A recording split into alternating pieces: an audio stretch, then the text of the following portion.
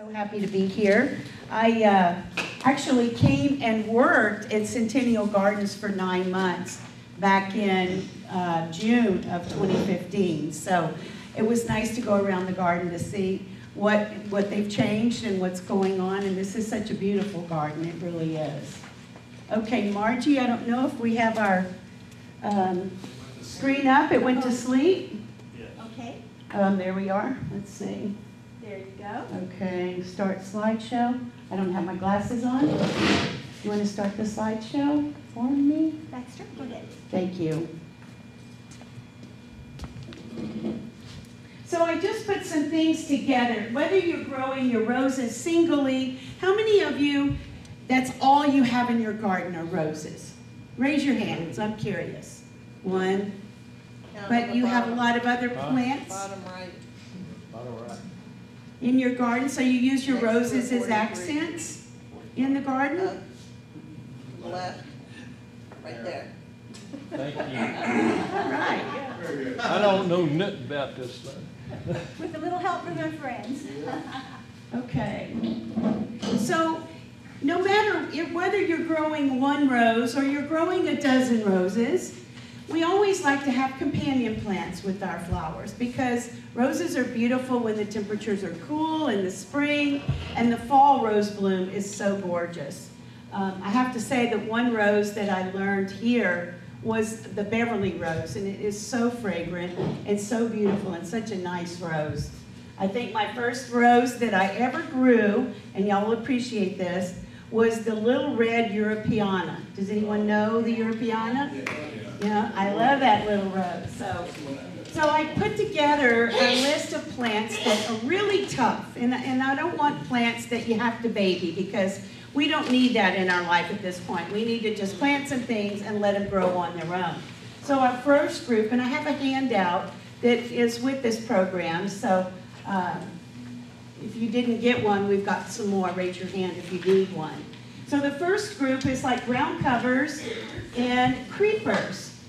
4 to 6 inches, but right under a foot. Now, when you look at this strawberry fields, this is actually a chenille plant.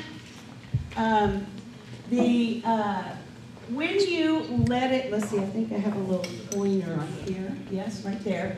So you can see this plant just covers the area that it's growing in, right? It can grow in full sun, it can grow in part shade.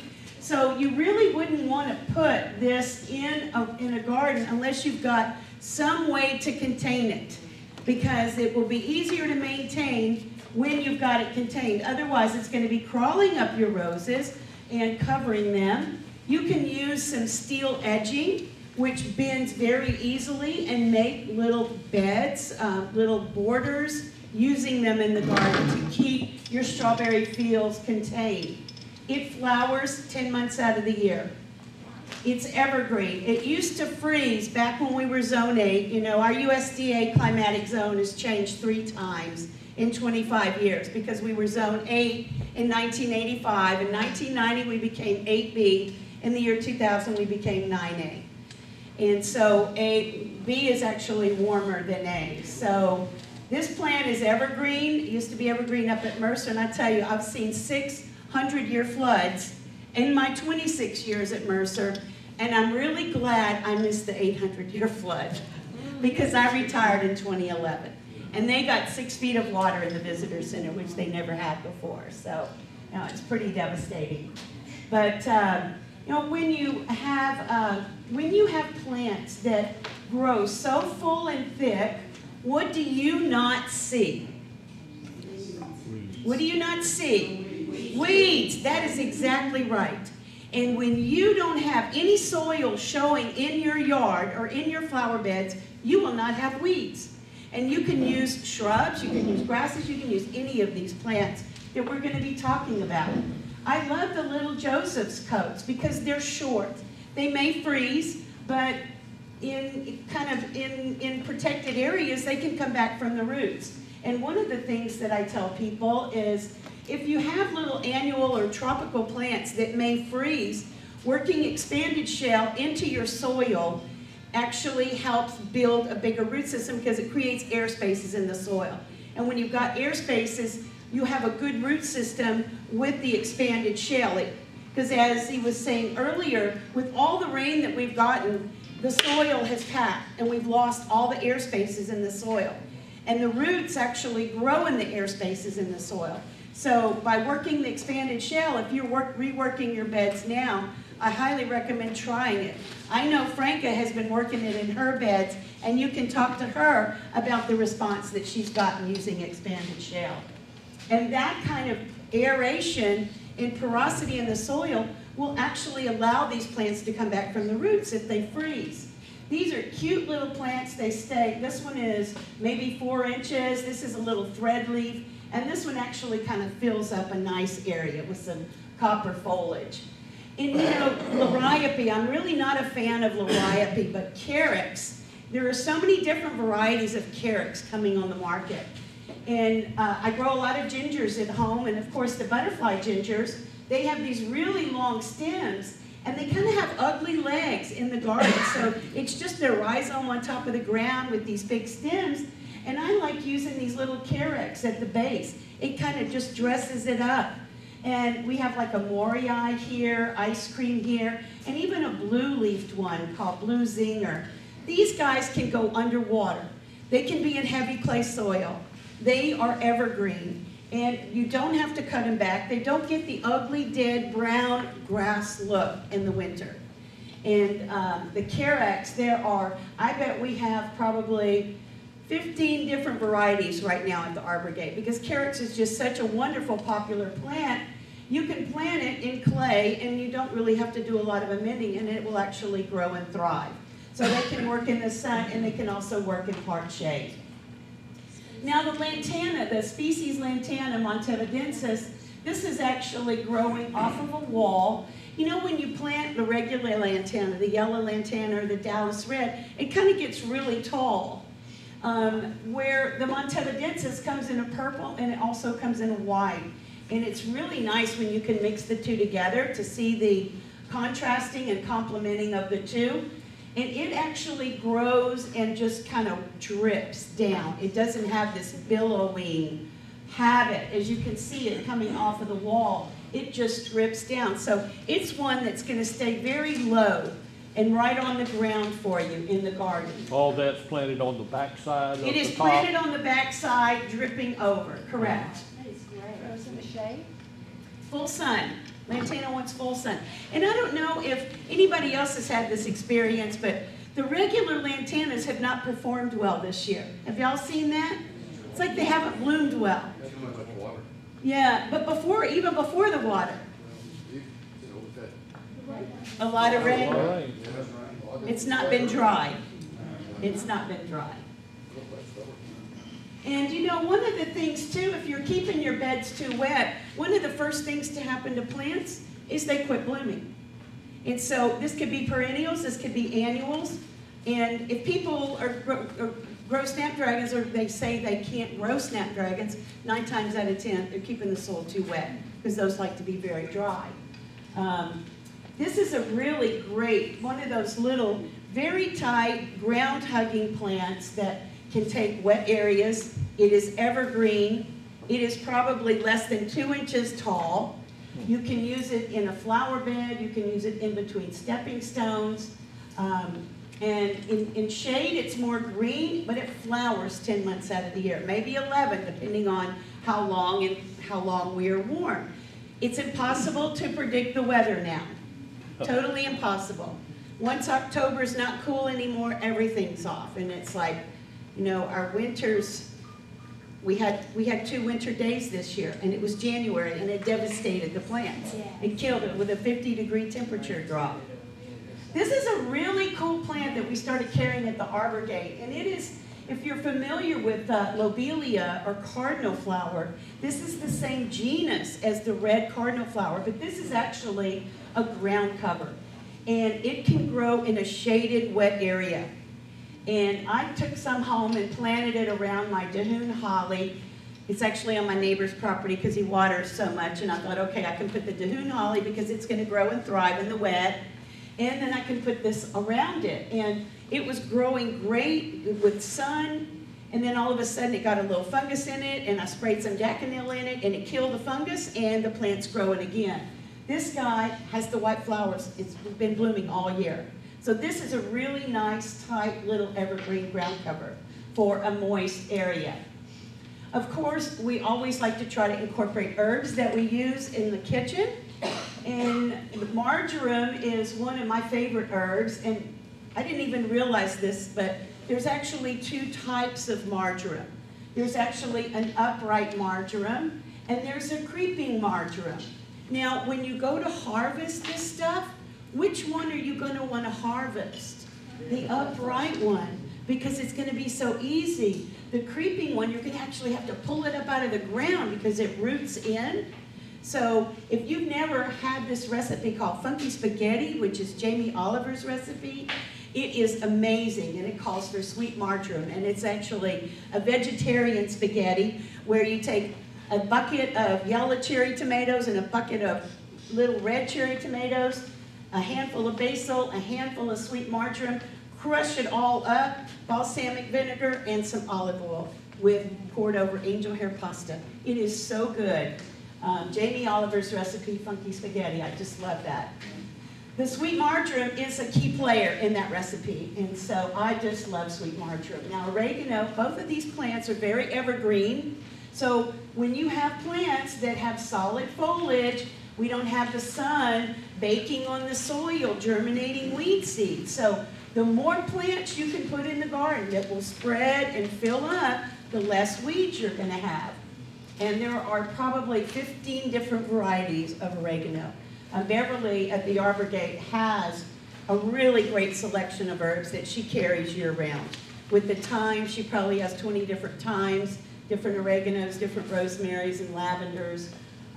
So she has them year-round, and sometimes it's hard to find herbs year-round.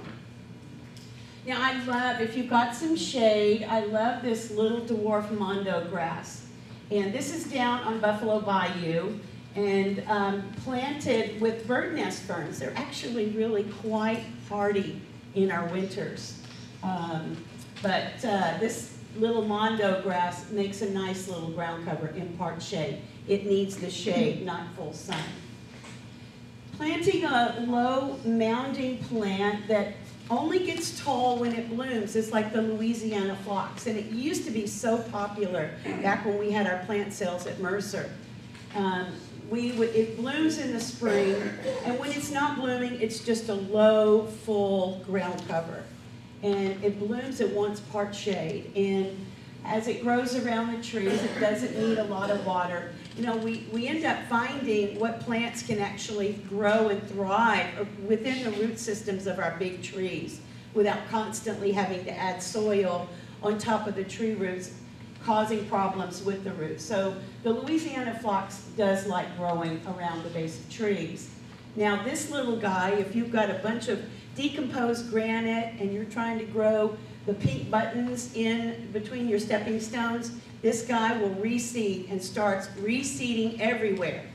Okay, so even at the Arbor Gate, where on the benches they're made of wood and soil gets stuck in the cracks, these things have germinated in the cracks of the wood on the benches and growing off the benches. They just root in anywhere.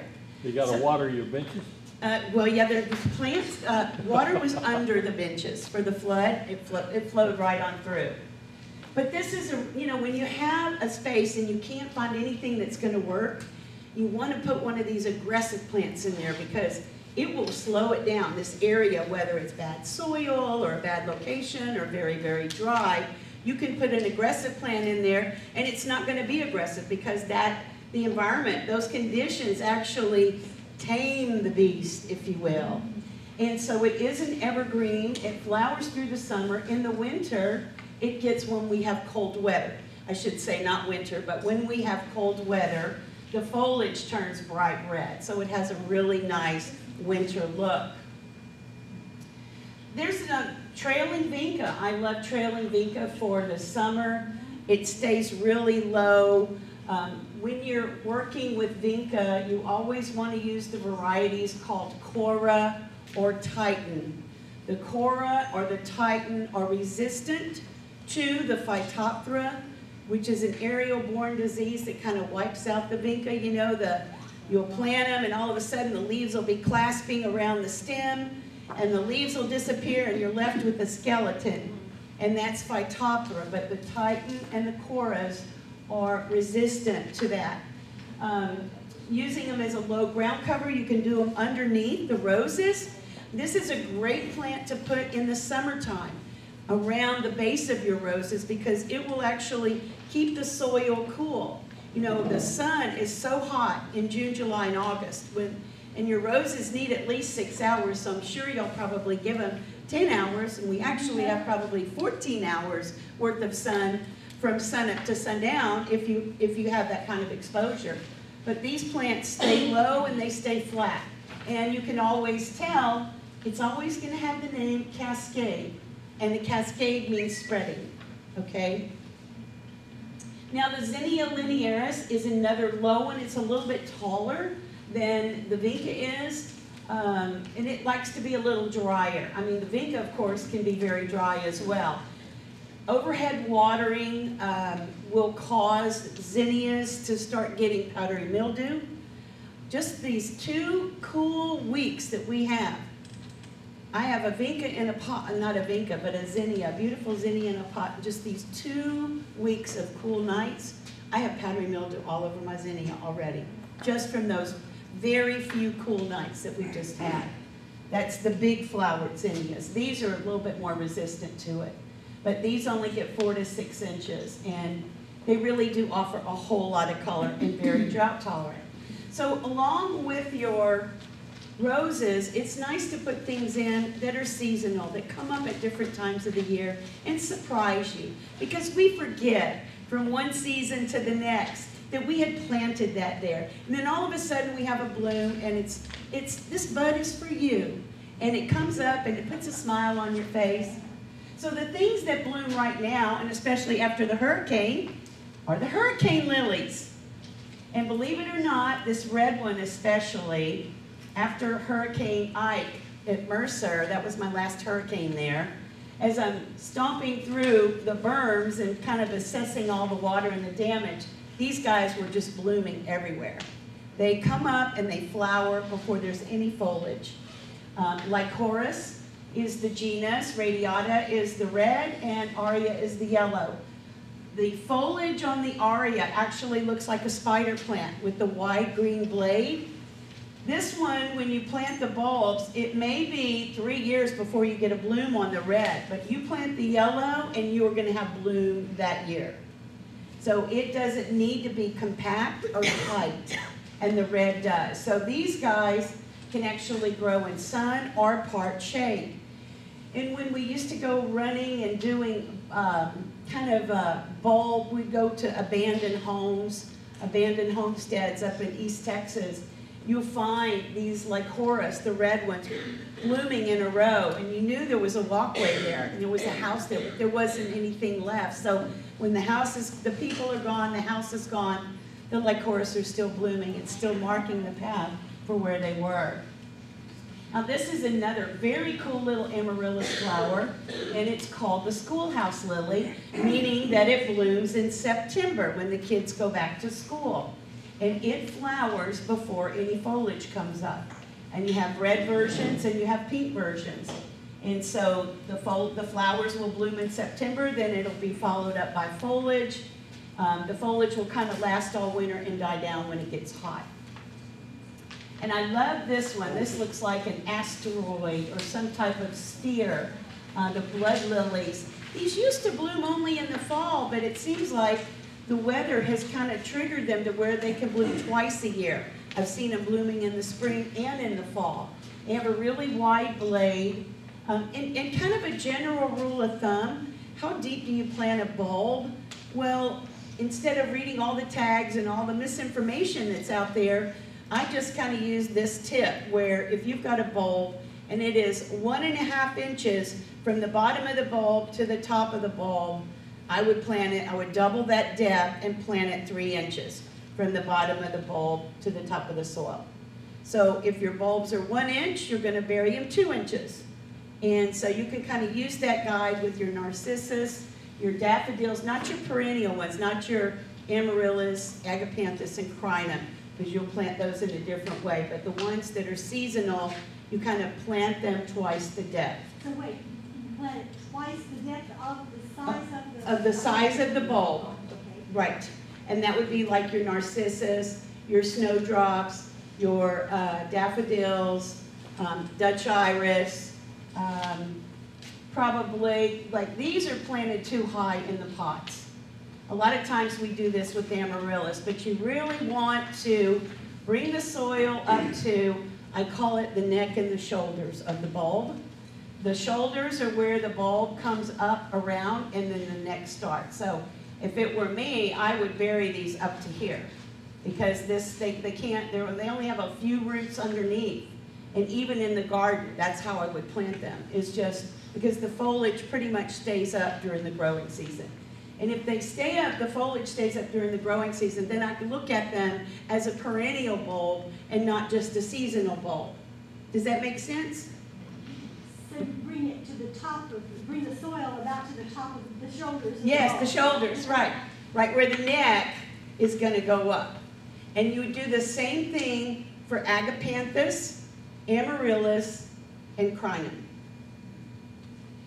Do you do the same thing for tulips? Tulips, you are an adventurer, aren't you?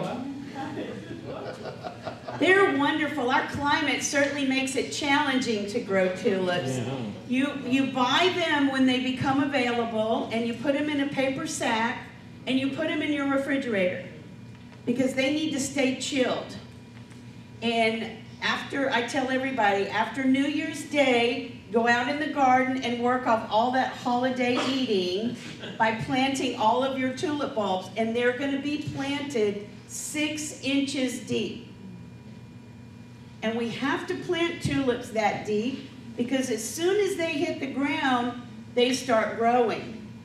And so by burying them deeper, and you've got to have well-drained soil, which I know you do, by burying them deeper, it takes longer for them to come up because a lot of times with tulips, because we've gotten so warm in the winter that you'll have 3 leaves that'll come up and just come up maybe 2 inches above the soil, and there's your flower sitting right in the middle of it.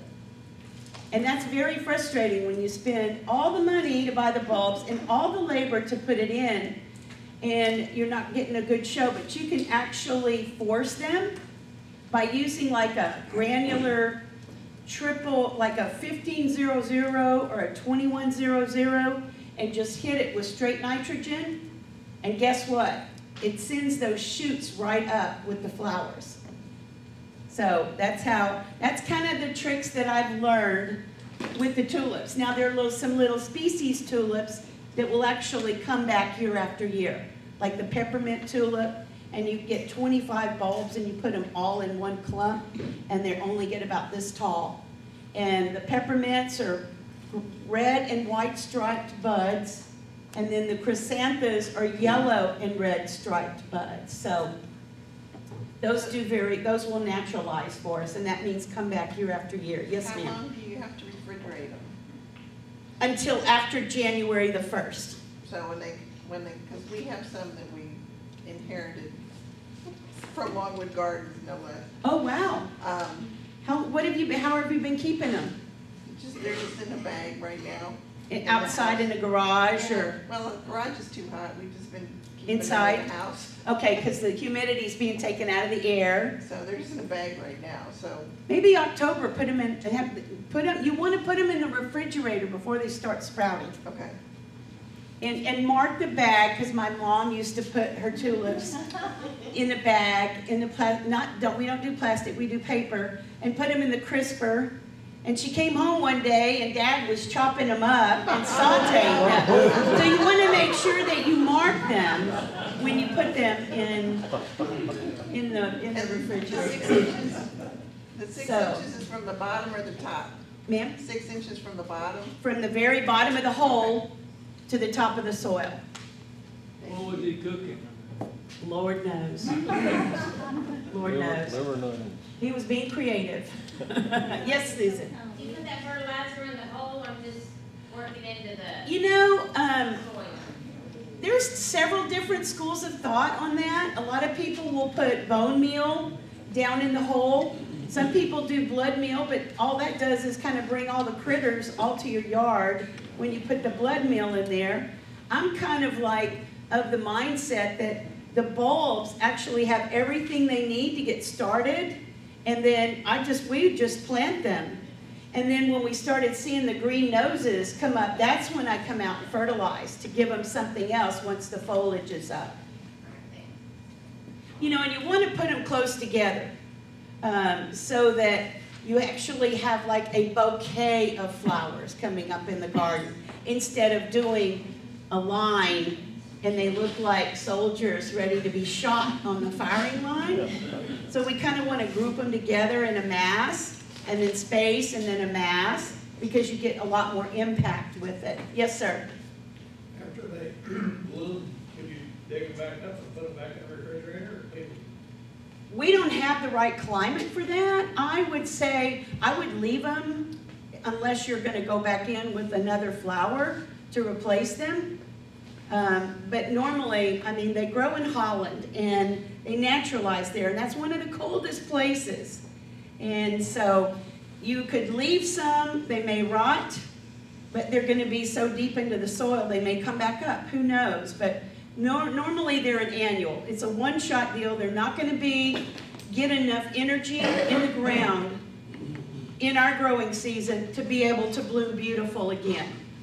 And it's the same thing with the hyacinths. The hyacinths have to be kept with the tulips and planted at the same time. Kept in the refrigerator and planted in January with the hyacinths. And they need to be 6 inches deep also. Okay, the rain lilies, there's a lot of different varieties of rain lilies, and I love this one because it's so well behaved. It does not reseed. Because once you get some of those seedy, weedy ones, I mean, they're coming up everywhere in your garden.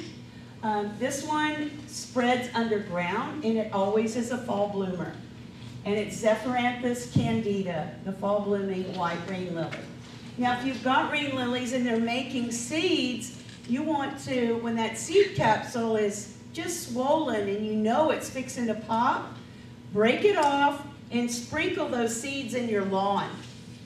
Just kind of break them off and put them in your lawn, and then one day you'll drive up in your driveway and there'll be a little flower there, smiling. And it'll remind you that, oh, I put those seeds there. It can take a while, but that's the best way to kind of disperse the seeds, is put them in the lawn.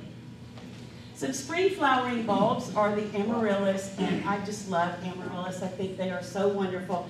It's like, did you have a question? Are you stretching? Okay. People ask me, what's your favorite plant? I said, what season are we in? Because when it's amaryllis season, amaryllis are my favorite bulbs because there's so many different ones. And they're lovely. And, you know, to force them to put them in a pot and give them as gifts at Christmas time, a gardener would love a forced amaryllis for a present, for a prize, for something to say you're special. And you know, the cool thing about giving plants to people is that every time that plant blooms in their garden, they always are going to think of you. And so there's a lot of special emotion attached to that. Now this is the little painted petals, and this is a little plant that it's in the iris family, and it has the most gorgeous coral colored flowers. And this is all the foliage here. There's actually latillas growing here, which is the ground orchid. They come up in the spring. The foliage comes up in the spring. They flower. They produce seed, and then they die down. And so they're like gone from the summer until the spring again. And so this is a wonderful little plant that will come up and be there for about 4 months, and then it goes back to sleep. It makes corms, and it also makes seed. Now, daffodils are, the difference between a daffodil and a narcissus is a daffodil has a single flower on a single stalk. A narcissus has a cluster of flowers on a single stalk. So that's kind of like the easy way to kind of know the difference between a daffodil and a narcissus. But the Latin name, they're all called narcissus, but we refer to them as daffodil and narcissus. These are two varieties that really love Houston, that naturalize very well. The Ice Follies has got a white perianth with a yellow cup, and the Fortune's got a yellow perianth with an orange cup. And with your daffodils, they come up and they bloom in the spring. And when we use our bulbs, in our spring blooming bulbs in the garden, we have the advantage of having foliage in the space where you have the bulbs all winter long. So it's not like they just come up and bloom in the spring. You actually have this wonderful cluster of sword-like foliage from the bulbs.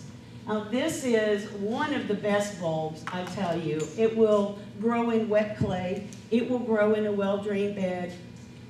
We can't grow lily of the valley, but we can grow something that reminds us of lily of the valley, but it's not fragrant.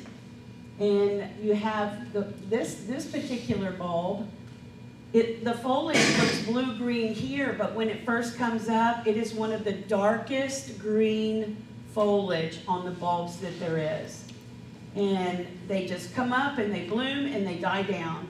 And the best time to divide them is when they're pushing their noses up. You can go in, you can dig them, you can spread them, separate them, and replant them in other areas, and they won't miss a beat at that point. If you waited until after they bloom, they're going dormant, where if you can transplant them before they get going, then you're going to have the best bang for your buck doing it that way. Now the narcissus, this is Grand Primo, which is one of the really old varieties. And this is another benchmark. When you're going out botanizing for bulbs in February in East Texas, you'll always find Grand Primo coming up in clumps.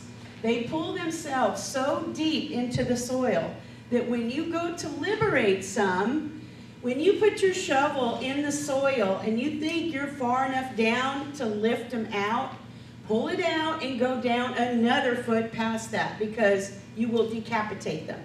They are like crinums, and they have this contractile roots that just pulls the bulbs down in the ground. And when you dig them up, you can't believe they're growing in that much clay and they're not rotting.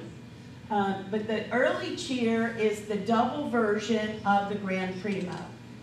And if you ever go to Bayou Bend Gardens in the spring and do the azalea trail, you will see early cheer. This is the only narcissus that they have at Bayou Bend. Now your Dutch iris will naturalize. You plant a large group of them. You kind of space them like maybe 1 to 2 inches apart. I like to kind of work my whole area and then just take the bulbs and space them out and then push them down with my fingers when I get them all where they want to be. And I normally like to do at least 12 because we want to have a bouquet of flowers and not a line of flowers. And so you have many different bicolors. The Dutch iris don't have a beard. This is where the beard would be. So it's very smooth. So your Dutch iris has got kind of this wiry foliage and very typical of the bulbs.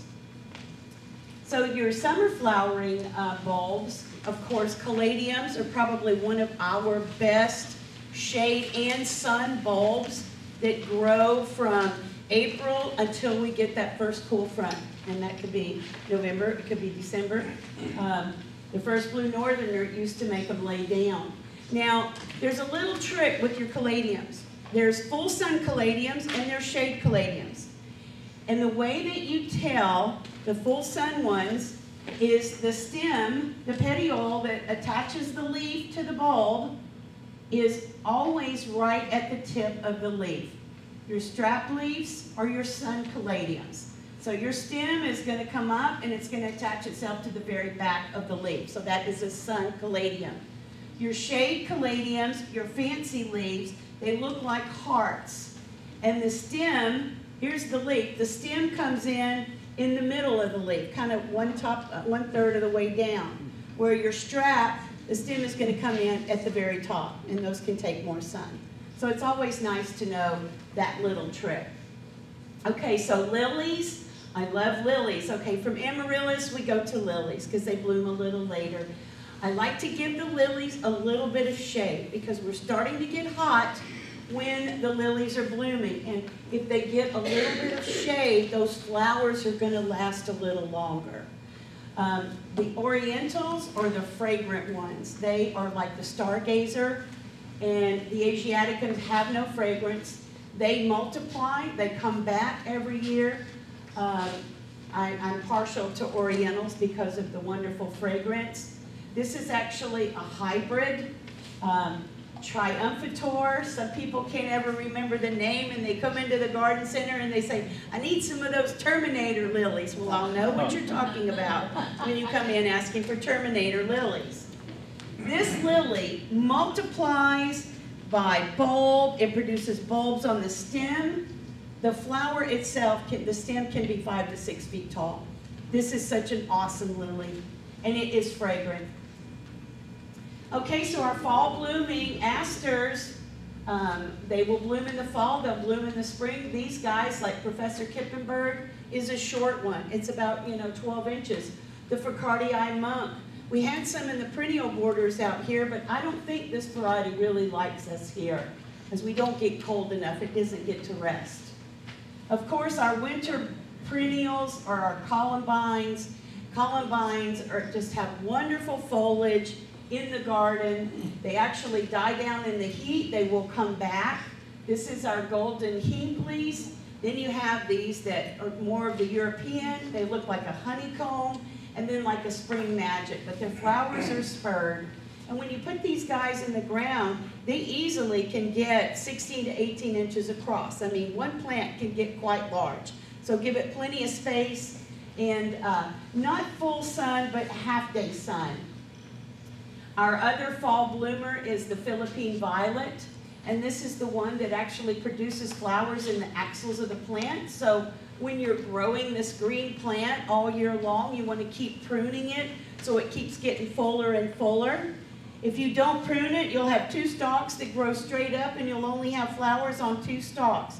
If you cut those stalks back, those 2 stalks turn into 5 or 7 stalks. And the more stalks you have, the more flowers you have. It can take full sun, and it also comes in white. Now, this is a great one to put in your garden because it is such a nice, it's a considerate perennial. A lot of times you'll put perennials in your garden and they'll run over each other, and one will smother the other one. Well, this one is so nice. You put it in and it puts out this arm, and it actually kind of weaves itself in between your other plants and doesn't smother them. And it fills up space, and we don't have weeds. And it is perennial. The butterflies love it. The foliage has a nice fruity fragrance to it.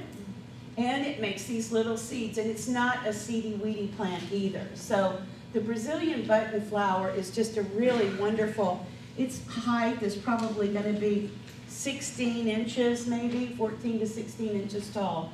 Full sun, part shade, no pest problems, easy to propagate. This is just a great plant.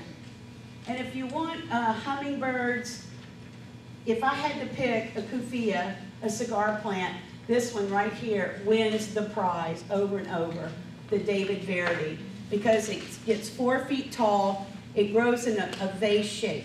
So it's very nice. It's not a big fat round ball that's just going to smother everything around it. It grows up in a vase, allows you to grow things up underneath it. And besides David Verity, they came out with an improvement of David Verity, and it's called Vermillionaire. Okay, so Vermillionaire has got twice the amount of flowers on it that David Verity has. And the hummingbirds are very territorial, so they will fight over these plants. So you've got to have at least 2 or 3 plants in the garden if you have the hummingbirds, because they're going to pick their favorite plant. Another hummingbird plant is the Leonotis, and it is a fall bloomer. There's the Leonotis leonoris, and then Amenthefolia. They send up these world flowers. Fall bloomer, full sun. I saw them blooming in California, and they were beautiful in California, and they don't get that beautiful here. Maybe it's our soil that's so heavy, and maybe working expanded shale in the soil will kind of make the plant much bigger than it normally gets. This is one of our little native penstemons, the Gulf Coast penstemon, Penstemon tenuis, and it's always nice. Being at Mercer, we had to find plants that could go into water for 2 to 3 days and survive when the water receded, and then have all that sand and silt and everything on them. This penstemon is one of those. It is tough. It can grow in full sun. It can grow in shade. It can grow in wet, and it can grow in dry. So it is kind of a really well-adapted plant. It is an evergreen. When it's not blooming, it's just a beautiful rosette of foliage, and many clusters of these tiny little purple flowers. Of course, we love our old-fashioned garden phlox, and the one that Greg Grant always promotes is John Fanick phlox, because it has a dark pink purple eye, more of a lighter color flower with a dark purple eye. And John Fanick's is from Fanick's Nursery in San Antonio. He introduced a lot of selected forms of plants out of that nursery. And Bill Welch always talks about the Texas pink. This is a great butterfly nectar plant. These guys, you want to have nice loose soil because they actually will spread underground with stolons. So one patch could turn into a bigger patch, could turn into a bigger patch. And that's really good because, and they want to be in part shade. They don't want full sun. So put them in part shade, and they are quite fragrant. This is a tropical plant that's really kind of worked its way into the shade gardens because it is tough. It's a very unique. There's the tricolor version, and it's much smaller than the large one. It's also called Moses in the Boat because it makes this funky little flower down deep. The oyster plant is another common name for it, but it's Roeo spapacea, and you would kind of use it maybe even as a spiky looking plant, but it's very soft. It has no thorns and has a nice thick stem, so it is a nice accent plant for the shade garden. And my most favorite black-eyed Susan, there's a lot of different ones out there, but when we get a lot of rain, they die. This one does not. This is the winner, the Rebeckia Goldstrom. It can be underwater and it can be dry. It doesn't care, and it can all be in the same month. It doesn't care. The Rebeckia Goldstrom grows as a rosette all winter long. The butterflies love this plant. What's different with this one, it doesn't have that really hairy leaf like the Hirta, the Rebeckia Hirta does. So if you want a black-eyed Susan that's going to be there forever, you actually end up digging it up and dividing it and replanting it because it is such a wonderful plant. Now, one of the things when you're growing the asters, I always like to put a slide up because when you see, this is like a witch's broom. This is called aster yellow. When you see this happening on your coneflowers, your black-eyed Susans, you need to pull those plants up and destroy them. Because this is actually a virus that's passed by a plant lice that actually is a rasping, sucking insect. And so if you have it in your garden, it is not a different variety. It is not a unique thing. It is something that needs to be pulled up and destroyed. I've seen it more on the Indian summers and on the coneflowers, but I've not seen it on the Rebeckia Goldstrom. But I just like to have this picture to share information. So we like to know when things are sick so that we can keep it from spreading in our garden. So that is it. Are there any questions? Thank you. Thank you very much.